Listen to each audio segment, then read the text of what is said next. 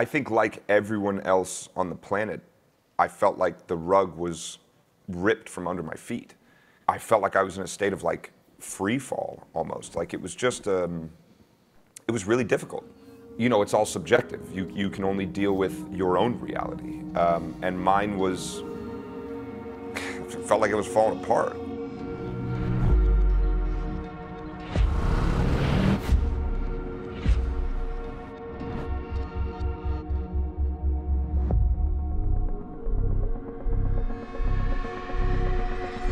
Armie Hammer brings a big vibe.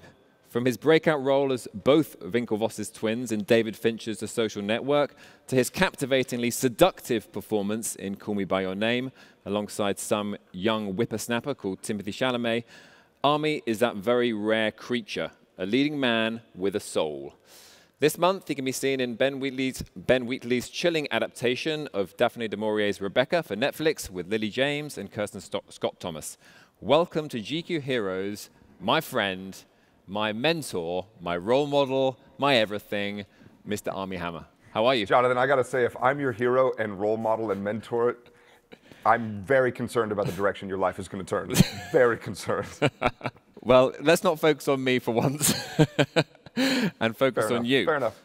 First off, let's start with a quote. Ooh, ooh, ooh, ooh, ooh, ooh, king shit. Aubergine, aubergine, aubergine, red heart, red heart, red heart, red heart, fire, fire, fire, fire. You forgot the splooshes. And the splooshes. You forgot the splooshes after the eggplants. Oh God, man, fucking A. Talk to me. So this is what happens when you Instagram when slightly tipsy. Things just seem like a really good idea. And you know what? In hindsight, it's a pretty good idea, but it definitely has its downsides. The main drawback here is that most people didn't understand that I was actually being facetious. I was actually trying to poke fun at how ridiculous everyone on the internet sounds these days. With their like, ooh, I stand that, king shit, ooh, whatever, whatever. You know, like, it's people on the internet, they're using words that are English, but they're using them in like a combination that just completely perplexes me. So I was like, you know what, like, Timmy posted a thirst trap selfie, so I was like, ooh, king shit, you know. But I don't think anyone got the joke. I think everyone thought that I was honestly making like some sort of like clandestine cloak and dagger reference to Call Me By Your Name 2 or something like that. They're like, see, the movie's coming now, it's ready. And I'm like, okay. I mean, we've spoken before about the anticipation around that film. That's kind of a blessing and a curse, right? The kind of unicorn and beauty of the first film, and now the sort of coiled up anticipation for something which has hardly yet begun, I guess, for you, the sequel. I think Buddha said something very perfectly about this. Almost, it's like almost like he was a Call Me By Your Name fan. I'm sure he would have been. But he said that expectations are the root of all suffering. And it's like, look, man, we made this film, we had no expectations for it, and it turned into this beautiful thing that touched so many people and resonated with so many people. But now everyone is like, make the second one, and it's like, I don't know, man. I don't know. We'll see. I want an exclusive, though. Will Peaches feature? Oh, yeah. Oh, yeah. Peaches are now a part of my everyday life. I understand. In all seriousness, though, you know, your relationship with Timothy is a beautiful thing. And going back to, I guess, the idea of role models and mentorship, he does, you know, he has lent on you somewhat, both through the filming of that film, and also in your friendship afterwards, you know. And I guess what I wanted to ask, that is a rare thing, that kind of relationship, and it must be a special thing, right? Yeah, it's nice. I mean, that's one of the great things about this business is you get to go to different places and meet different people and interact with people all the time. And every now and then you meet someone or you interact with someone where you kind of go, you're not just a work friend, you're a real friend, and I like that. And you know, fortunately for Timmy, I had some years on him. You know, I got some years and I got some city miles on me. So he was younger, and you know, I mean, it was really interesting to watch him go through the process of the success of Call Me By Your Name and have to really kind of go through trial by fire and learn what this whole new world is about. He basically came from, you know, NYU theater school to Call Me By Your Name, with not much else in between. I mean, a few smaller things in between, but nothing that sort of garnered that kind of success or attention. And watching him deal with it has been really impressive because in a lot of ways he's dealt with it better than I think I would have been able to at 22 or 23 or however old he was when it happened. I mean, he dealt with it in a lot of ways better than I think I would have now. But in some ways, were you, thrust into the limelight as he was, and you seeing him go through that, were you worried in any way for him? Or is he just someone with a great head on his shoulders, so he's going to get through it no matter what? No, I wasn't really worried. I mean, he's got a great safety net of people around him. He's got great friends. He's smart. I mean, he's a very, very smart young man. You do worry about anyone who has to go through that sort of level of attention and scrutiny because it's really intense. It's really hard. Most people don't realize that if you just turn off your phone, it goes away completely, and it doesn't actually deserve any emotional real estate in your life. But that's a really hard lesson to learn, especially when it's new for someone and it seems exciting. I mean, it is a very sort of visceral thing to have that many people all of a sudden vying for your attention or wanting to tell you that they love you. And it's strange. Like watching what Timmy went through, I don't think I would wish that on anyone. I mean, it was really intense. The guy can't even go stay at a hotel without, 200 young girls or guys like waiting in front of the hotel for him, just trying to like get a peek at him, trying to pull his hair out, trying to do whatever. I mean, it's intense. It's intense, but I think he's dealt with it with aplomb. Yeah, I agree.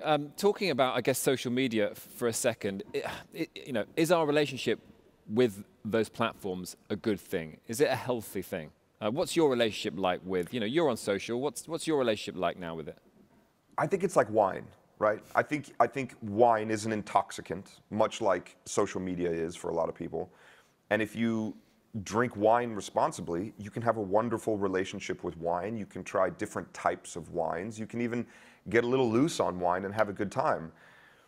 But I mean, if you go like full Bukowski and you're just like a wino on that stuff, it'll eat you alive. I mean, it is not meant to edify the human spirit. There's no one really who gets a lot of good from it. And the people who think that they're getting good are really getting something fake. They're getting a facade. What happens on social media is not representative of the real world in any stretch of the imagination. I mean, you see these pictures of people where it looks like they're happy and partying and, I'm in the beach on this picture, then I'm in Greece in this picture, then I'm over here in that picture, then I'm over here. And you think, oh my God, this person's life is truly glamorous. But, I mean, I have so many things I want to say. Social media is very dangerous. The same way that alcohol can be very dangerous when used responsibly, and when you keep a sort of like healthy limit between you and that thing and don't let it consume your life, then I think it is possible to enjoy it responsibly. But I think that's a very slippery slope. Talking about enjoying responsibly, I think, is that the perfect cue to make a martini? What isn't the perfect cue to make a martini? I've got kit here. I have kit.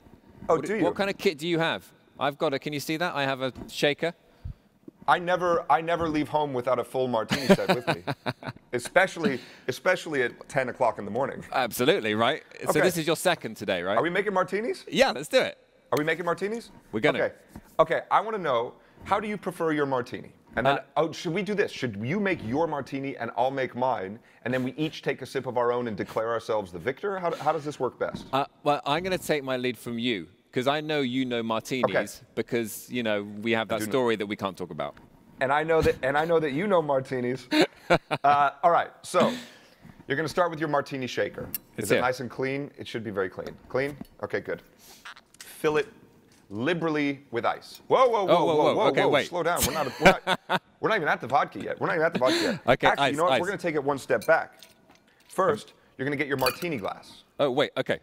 And now my martini glass has ice in it already because it's been chilling. Yeah, you see? Well, you beat me to the first step. You see? All right. I'm ahead already. Okay. Mine now has ice in it. The reason you put ice in your martini glass is because if you get a martini so deliciously and unctuously cold and then put it in a warm glass, you've just wasted all of that time that you spent stirring it. Yes, I said stirring it, not shaking it. Wow. We're not Philistines here. We do not shake our martinis. Don't you know, no James Bond style martinis here. By the way, he's great, but he drinks his martinis like someone I do not want to drink my martinis. Like, okay, so my glass is now chilling. You want to put that down and you want to let it get cold. It's going to get nice and cold. Okay. Then you're going to take your martini shaker. And you are going to... I'm icing. I'm putting ice liberally fill it with ice. Okay. I don't know how much ice you have, but like mine is about 2/3 full of ice. All right. I need more. Here I go. Next, Done. you're going to take your vodka. Am I allowed to show the label of the Oh, vodka? I'm on gin. Okay. So you're on gin. I don't want to do this anymore. I'm not having fun. This is not my party anymore. Okay, you can do gin. You do gin. Okay, you do gin. We know how you get on vodka. Okay, so this is going to look like too much. Put that jigger down. Put it down. What? Put it No down. jigger? You don't need that. No jigger. I got No, the put jigger it down. specially. Put it down. Okay, fine. Put it down. You don't need it. All right, fine. How do we measure quantities, Okay, though? so you just keep going. Yeah? You just like it's Okay, not about I'm gonna quantity, stop when you stop. It's about quality. I'm going to stop when you stop.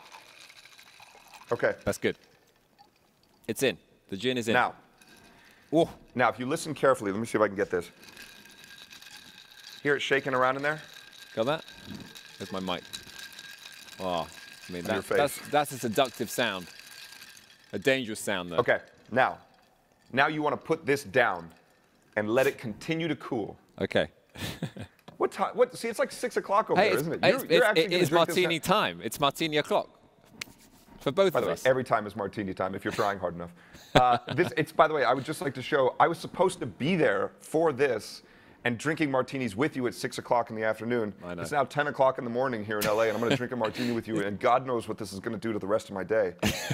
Okay, so What next? I don't have cocktail onions, those little white onions. That is what I prefer in a martini. I love it. It makes your martini a Gibson. That's a Gibson martini should be vodka, no vermouth, and cocktail onions. We don't have that, but we have a lemon. So you want to cut. I have no lemon. What you got? I've got vermouth. You have no lemon. Okay, what have you got? You have vermouth. Yeah. Okay, then here's what you're going to want to do with your vermouth. You're going to want to take the bottle of your vermouth. Yeah. Right? And you're going to want to slowly pass it around the outside of your shaker. What's this going to do to me? I'm in There you church, go. you know that. And then you're gonna throw your vermouth away. Right. Because no one should put vermouth in martinis. Actually, you know what? With a gin martini, I take it back. I take it back. With vodka, you should not put vermouth. With gin, put Please. a little splash of vermouth. Just something. You want to get a little something just to dilute it Yeah. a tiny bit.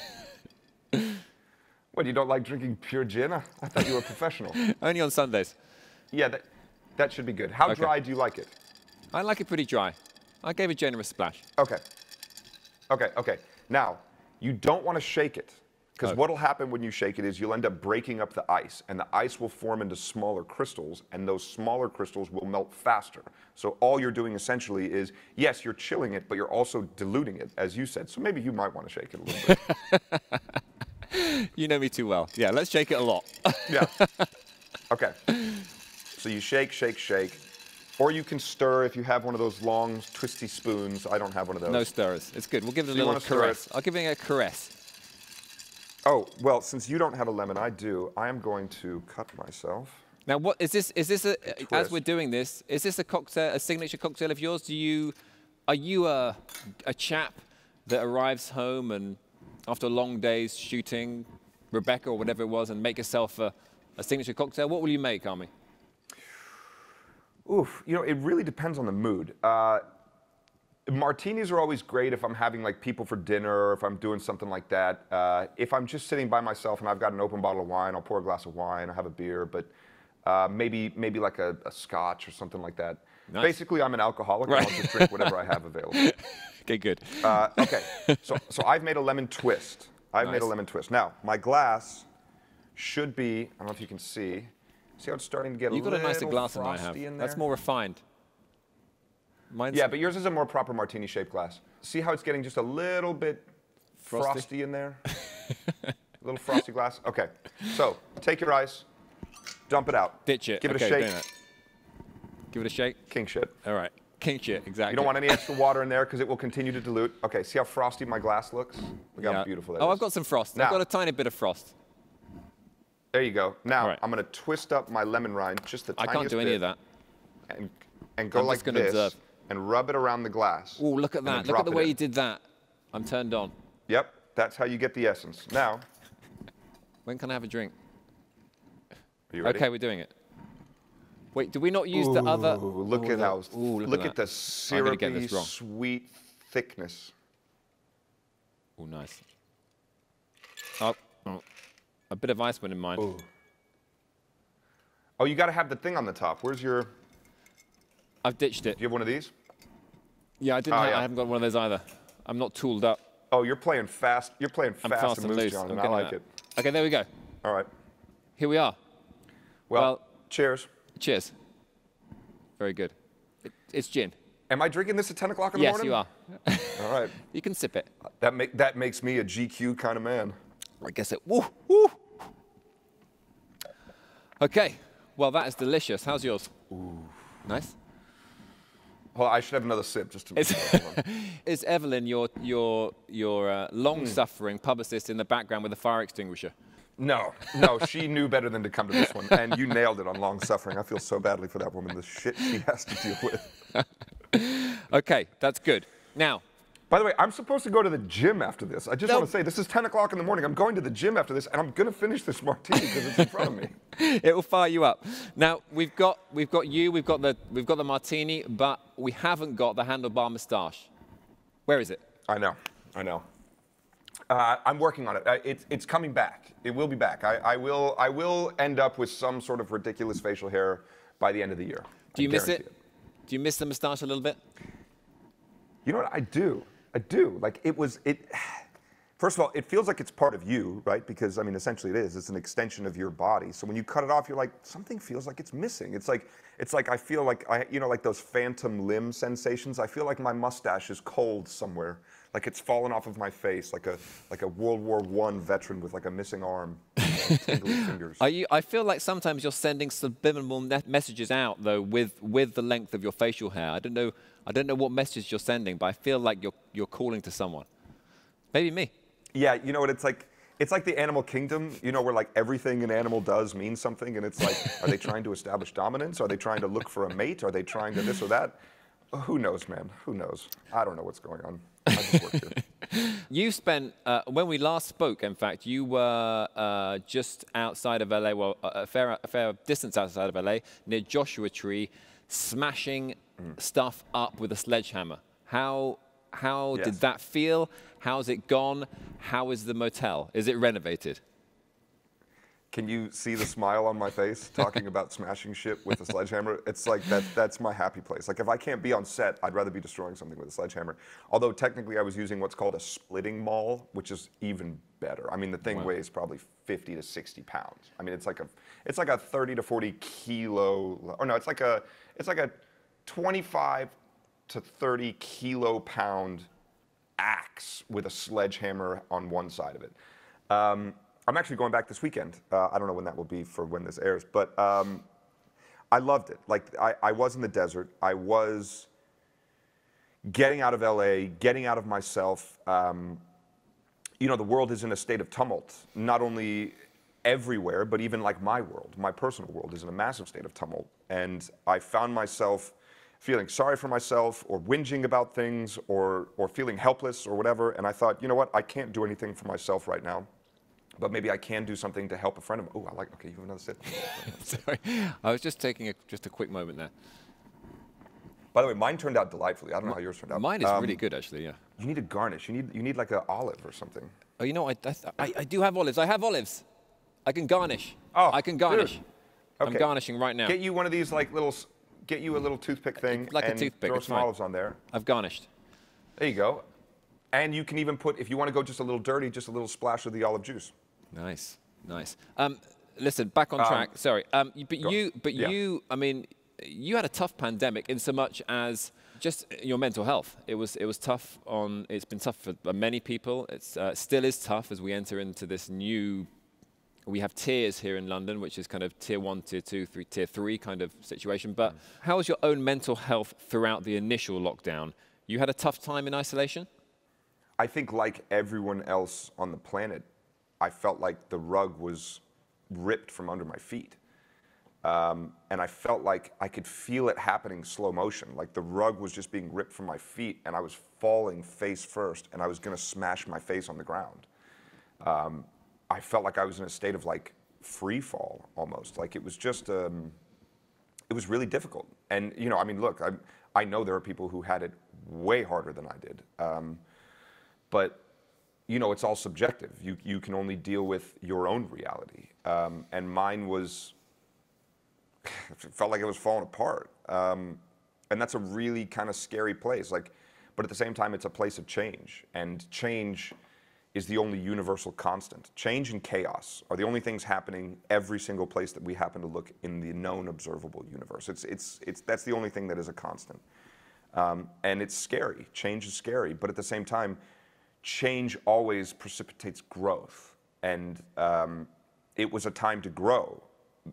Well, I feel like I really had a choice of making it a time to grow or a time to just implode. And I, without paying attention, I had started down the path of just like completely imploding and letting my sort of mental health lapse and allowing myself to end up in positions or situations that I knew were detrimental for me. But you know what? I had a wake-up call one day. I had a very intense wake-up call one day, and I realized that I needed more help than I realized. So I called a friend of mine, Brendan, who works in mental health, and I was like, dude, it's not good. It's not good for me. And he goes, I know it's not good for anyone. And I go, yeah, but it's really not good for me. Like I'm having a really hard time. I don't know what the answer to this is. And he ended up getting me on the phone with a therapist who I started working with multiple times a week, just to get me through sort of like the crisis aspect of what was going on. I still work with her once a week at least. And, you know, I mean, I think that this has been a very interesting time where when we stripped away everything that society said, oh, you can distract yourself with going out to dinner, you can distract yourself with nightclubs, you can distract yourself with pubs, you can distract yourself with whatever. When that was stripped away, we were stuck dealing with ourselves. And I think a lot of people realized that they didn't like what themselves looked like. They didn't like where they'd gotten to. And I was in that position as well.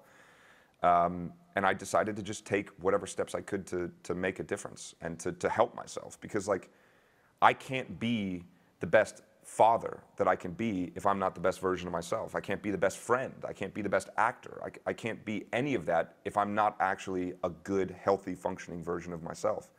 And having the time to sit with myself in quarantine made it painfully clear that I've got some improvement to do. And that's the goal. That's the journey. I don't think I'll ever get there. I don't think I'll ever get to the point where I say, I've nailed it. This is it. I'm happy. Like, this is great. I just don't know that that's necessarily in my personality. But at the same time, I love the idea of struggling to get that a little bit more every day. That's, I mean, that's a pretty, it's a pretty brave thing to say, to be able to sit in front of yourself, a reflection of yourself. Yeah, but why? But why? Well, no, why? Like, here's the thing. Like, why is it brave to say that you need help? Like, why is it brave to say that your brain? Sorry, go on. No, you're right. And I was going to ask you why. By the way, as you can tell, I'm doing totally fine over here. Why is it? I guess, you know, you're right. It shouldn't be thought of as brave for men to ask for help. I totally agree with you about that. But to strip, you know, yourself completely to the bare bones and look at yourself and say, I am not happy with what is standing in front of me. That, you know, that's a hard thing to do. And I guess it's when you're, you know, you're on pretty much like, you know, the bottom when you do that. And I just wondered what that felt like for you at that moment. It must have been pretty stark. I think in that moment it felt, wow. There was one specific moment where I was not in my best mental state, and I was not in my healthiest place. And in the midst of this moment that was very intense, I had a very intense moment of clarity where I sat my head up and I thought, I'm not okay. Like, this isn't how this should go. These aren't the thoughts I should be having in my head. This isn't what I should be doing. This isn't me being the best father. This isn't me being the best person, human, partner, whatever. And it's really sobering when you have that moment because what happens, or I'm sorry, not to say what happens, but like just to make it about me, what happened with me is you start getting caught in these thoughts and they spiral. And whether they are, intrusive negative thoughts, or whether they are fatalistic thoughts, or whatever they might be for you subjectively, I was in this downward spiral of these thoughts, and it was just taking me lower and lower and lower. And because like I love to work more than anything other than my children. Like I love to work, and I love to be productive, and I love to feel like I'm actually doing something. So when I don't have that to do, it kind of sends me for a little bit of a loop. But when you have that moment of boom, and it's almost like you get removed from yourself and you see how unhealthily your brain has been treating you. Because it's like, you're the only one who can control your thoughts. You're the only one who can control your attitudes. Things happen around you, not to you. Nothing is good or bad, only thinking that makes it so, right? And when you get out of yourself and you are removed from that and you look at yourself and you go, that's not good. It's a really sobering thought. And it can do two things, I think. It could have either sent me spiraling farther, going, look at this place I've gotten to. Oh, this is the worst. Oh, God, oh, God, oh, God. Or, and in my case, what it led me to do is go, I don't want this for myself. I don't want to be this version of myself. I want to be a better version of myself. I want to be the best version of myself, for my kids, for everyone around me, because the way it was going, I was just becoming more and more dark and toxic, and that's not an influence that anyone really wants on their life. I think it's so important that people in the public eye, traditionally, movie stars, actors, people, who you think have and do have to a certain extent very privileged lives, go on record and say, look, it's not. We struggle too. What you see on Instagram, what you see in the movies, it's a mirage. It's cinematic. By the way, it's the same thing that what you see in the movies. You see actors in the movies, and you go, "Oh my God, they look so glamorous. Look at their clothes. Look at all this stuff." And it's like, yeah, well, that person showed up an hour and a half early for work and went through full hair and makeup, and then put on clothes that someone picked for them specifically. That's not that person's life. They're doing a job. Like, I get it. And by the way, like it also, I'm self-aware enough to know that like an actor who's done well for himself and blah, blah, blah, like, oh, him complaining about his life, well, fuck that guy. It's like, yeah, I get it. I get that you have a right to that opinion, but at the same time, like when you complain about your life, you're right. And when that person complains about their life, they're right. And when that person complains about their life, they're right. You don't get to gatekeep people's suffering. Everyone suffers in different ways, and that's okay.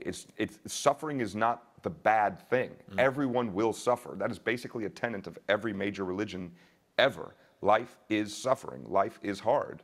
People's suffering look differently, but that doesn't negate their own suffering or how it feels to them. You were, we've chatted about this a bit, but just to reiterate how important it was for you to recognize that in yourself, and then quite shortly after that, I believe, you played it forward. You spoke to a friend of yours who was in trouble, he thought, not just in trouble, but dire straits, suicidal, in fact. Yeah. And you pulled him back from the brink, pretty much, right?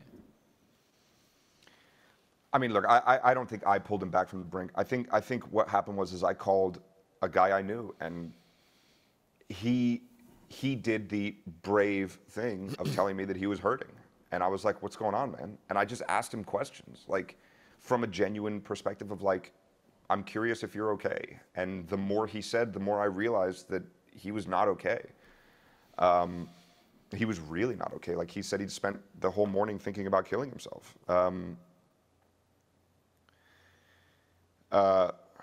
He didn't. And I was able to talk to him, and we had a really good chat. And I was like, look, dude, I get what you're going through. I get it on a deep level, but let me tell you, like, it's not going to fix anything. I mean, it's a very short-term answer for, what could be a long-term solution. I think that that's not special on my part. Like, I think that that's what friends are for. Like, and if we don't think that that's what friends are for, then why do we even have friends? Yeah. A test of a friendship is not how close of friends you are when things are going really well. Like, of course it's going really well. If I'm in a really good mood and I'm having a really good time, everyone around me is my friend. no question. Like, you're all my friends. I love you all. But as soon as I'm hurting, and as soon as I'm locked in my bedroom and I, can't get out of bed for a couple of days, or I can't stop crying, and one of my friends shows up and grabs me and goes, let's go. We're going for a hike. Let's go. We're getting you out of your house. Let's go. We're going to the beach. We're going to go swim in the ocean. Let's go. You know what? We're going to go do this. We're going to go we're going to go to one of those rooms where you smash shit with a baseball bat. Like, whatever it is. Like, those are your friends. That's what friends are actually for. Everyone else around you are just acquaintances. Yeah, absolutely agree. And testament to you putting your head above the parapet and talking about that and talking about helping your friend. It's the sort of thing, if people see it, then it can only encourage people to talk more. When we spoke a few weeks ago, it may have been, time is now so fluid, it may have been like 6 months ago, I can't remember.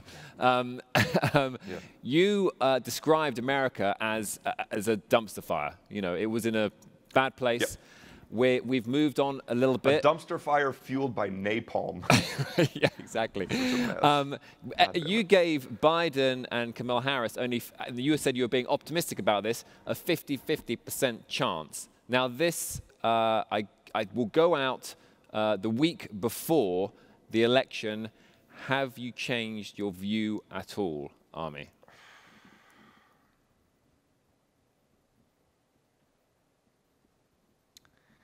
I don't know. I don't know. I don't know what my view is. I know, unfortunately, that karmically speaking, you get the leader that you deserve. And in the state that America is in, I don't know that we actually deserve better than Donald Trump. I hope we get it. I hope we can be better. I mean, I also am not delusional about the fact that Biden coming in to the office of the United States president is not going to fix all of our problems by any stretch of the imagination. There's a reason we have a two-party system, and there's a reason they get to pick who we vote for, because the status quo will continue. The show must go on. Like, the way American politics are set up, it's not so anyone can actually come in and cause an upheaval, because a president might only get 4 years, maybe 8. But in 8 years on the long enough timeline, that's nothing. So if a president comes in and completely upheaves everything for 8 years, the next president is going to come in and upheave what that president did. And then you end up in a vicious cycle where no one's making progress. They're just undoing what the other did, which is exactly why we are given the candidate choices that we are, because this is about something much bigger than the temporary office of the United States president. I'm sure when the president gets into office, they go, you had all these grand ideas, you had all these plans, let me tell you what's really going on, this is what you're going to do. And someone, probably Mitch McConnell, the most powerful man in America, weirdly enough, is going to go, this is what you're going to do. So I don't have faith in politics. I don't have faith in politicians. I don't think that they're going to fix our troubles. I think community will. I think people banding together. I think people showing that we don't actually need the government. We need ourselves. We need to be the best versions of ourselves, because they're politicians. They're trained liars. And anyone who decides to be a politician in high school should be banned from going into politics. These guys aren't actually invested in the well-being of their constituency. They're interested in power. So fuck those guys. You were saying before that, as an actor, you can spot really bad acting. And that's why you find it kind of frustrating, but you're able to dig out these politicians for their, in sincerity. They're all shitty actors. They're all the worst. I mean, they look at you and they go, I was talking to this woman in a town hall, and then all of a sudden the eyebrow starts going, and they go, she said to me, Joe, I need you to make America great again. And I looked her in the eye and I said, Susie. And you're just like, this is like the worst monologue I've ever seen in my life. Like, change the channel. This is the only channel? How is this the only channel? Like, it's the worst. Armie, we're nearly out of time. I could stay here all night and pour myself another drink. And I will. We've done that before. And we will again, my friend. Last question, which I wanted to raise with you on a personal level. You've taken up golf. Why? Yes. I don't know that I actually have a good reason. I've just become obsessed with it. And I used to be the guy who was always like, you play golf? Boring. I'm still that guy. Never done base jumping? And now I'm getting older, and I'm like, fuck, I love golf. Like, golf is, like, Also, you know what golf is? Golf is a 4-hour excuse to go out with a couple of buddies and walk on grass and leave your phone behind and just hit some balls and have fun and like play a sport and get outside. Like I love golf. I'm obsessed. Well, let's maybe we'll have a round. By the way, let me be very clear. I'm still terrible at golf, but I love it nonetheless. That's good. Armie, it's a pleasure to see you. Thank you so much for sparing, giving us the time again and being part of our virtual festival now, which will be reinstated as a physical, living, breathing thing, I'm sure, next year. And then you must come, and then we will, well, that's another story, I guess. But thank you for your time. You're a superstar. Can we still drink martinis? We can. Cheers to you. Cheers to you. See you later, my man. See ya.